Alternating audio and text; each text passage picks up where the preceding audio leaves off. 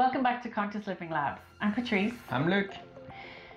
So today we're on the topic of health again. So in our recent video on how to create a vibrant health, we've talked about the subject on what are the main steps for you to get there. If you haven't seen that video, just click on the link. So to recap those 3 steps, they are: stop the poisoning, firstly. Secondly, nourish your body with everything it needs to run well.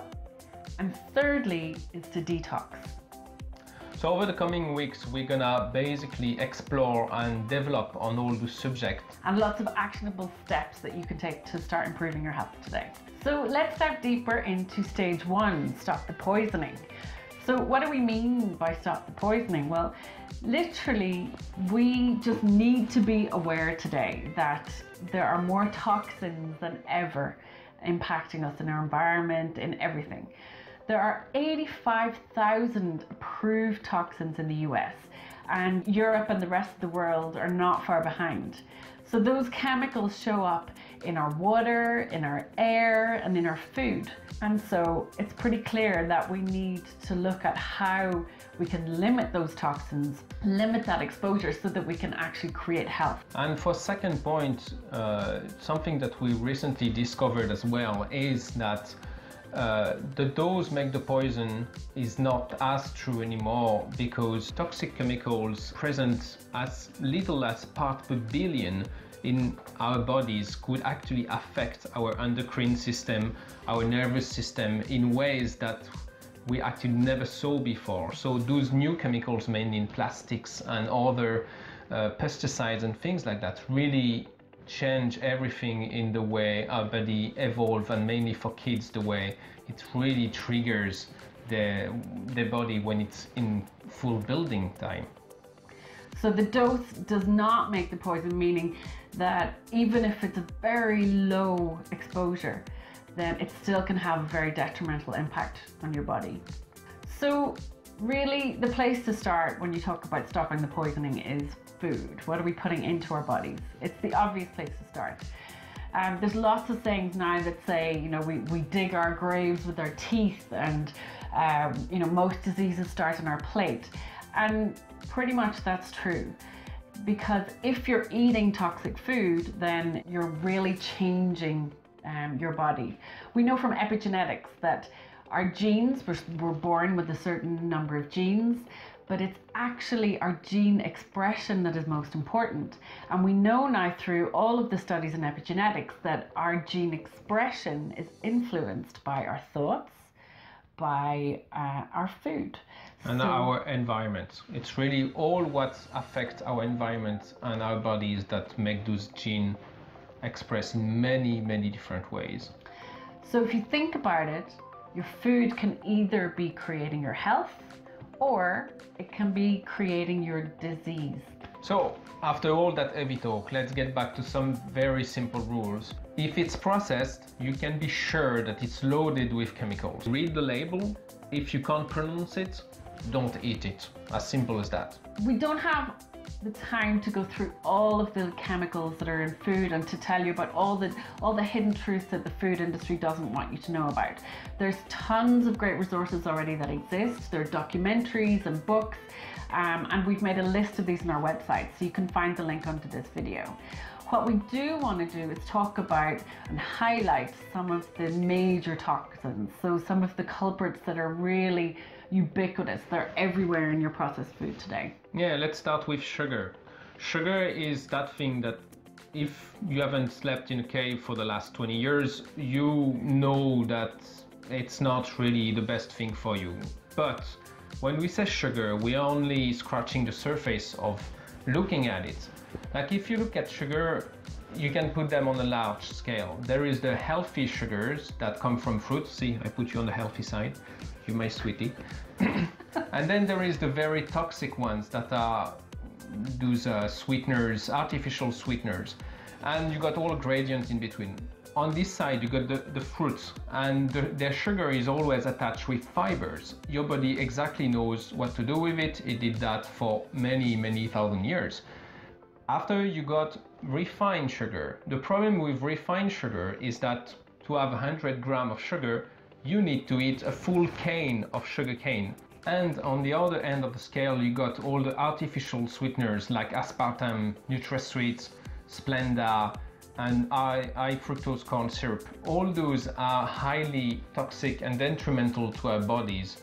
So they're neurotoxic and they're carcinogenic, and they're contained in any soft drinks, juices, lots of products that are processed. So you need to be really careful and look at the labels.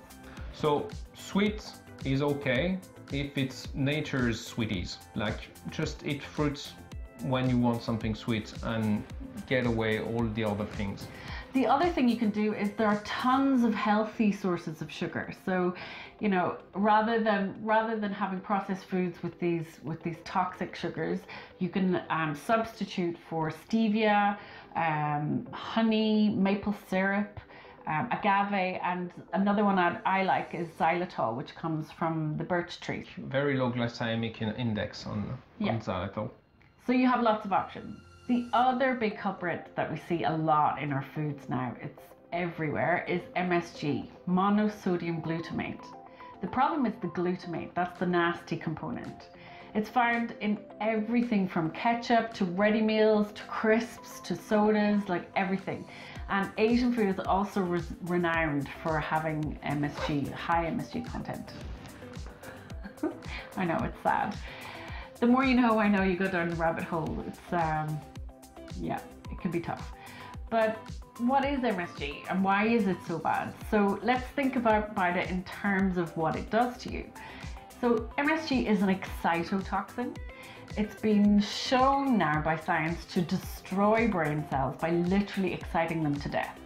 So the reason they put it in food is to excite your taste buds and to make you want to eat more of whatever it is that you're eating, and obviously buy more. So the other issue is that you can look at the labels to see if MSG is there, but because there's been such a bad rep given to MSG lately, there's been copious scientific reports done on their effects. So the food industry has started to be pretty creative about how it labels it on your food. So you may not even see it as straight out MSG, monosodium glutamate.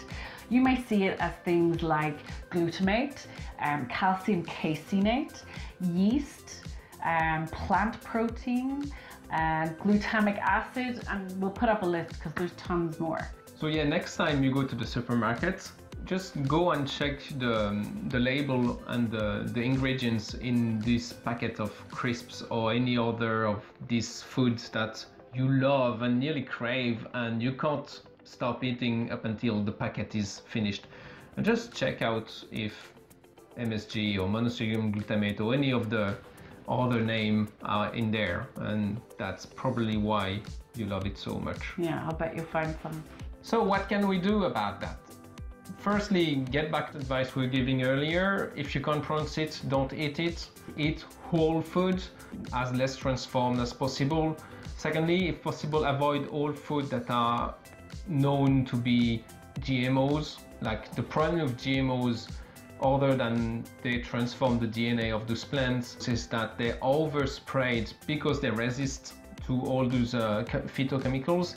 All those phytochemicals are in the plants and you're eating them and they destroy your gut. They destroy many things. So those, when we say they're sprayed, we mean by insecticides, herbicides, pesticides, fungicides. So all of those toxins that are there to kill any little bugs on plants. Thirdly, get informed about the safer list. So just as there are a list of GMO foods to avoid, there's a safer list where those plants are not as toxic as the others. Because they're strong enough to deal with nature and are not sprayed. Okay. And lastly, where possible, this is the easiest one of all, is to eat organic if you can. So there's lots of different ways now that this is coming in to cities and to towns. You have lots of options in your supermarket. There are organic co-ops. There's even people in neighborhoods getting together to buy in bulk so that they can get reduced prices. There's farmers markets. And also, if you aren't too far from the country, you can also look out for a farmer that you know may not be certified organic, but you know that he doesn't use chemicals. So check out your options and see what you can do to increase the amount of organic food that you eat. So we hope you find that helpful. Again, any stories or comments, put them below. We'd love to hear from you. In the meantime, have a fantastic week and see you soon. Bye.